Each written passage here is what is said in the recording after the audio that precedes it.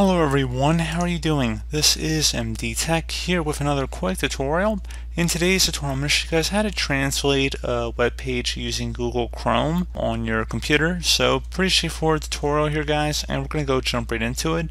So usually when you navigate to a page that's not in your normal language, or perhaps it's a secondary language that you are interested in, or perhaps it's just a link that you got sent to and you really don't understand anything on the page, there's a very good chance that Google Translate already has a translation ready for you.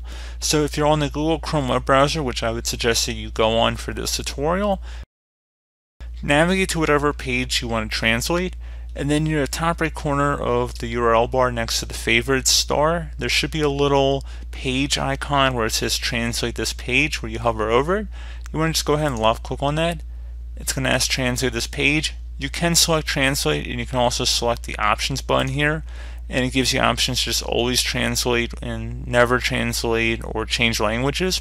And I'm just omitting the word Spanish as in the case of this article here, but you can select whatever you want, doesn't really matter. But for most people, you can just go ahead and select this translate button without changing any of the options.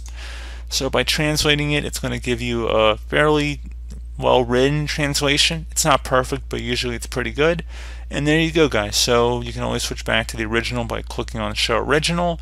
Even if you click out of it, you can still, if you change your mind later, click on it again and then show original. So pretty straightforward process there guys. I do hope that I was able to help you out, and I do look forward to catching you all in the next tutorial. Goodbye.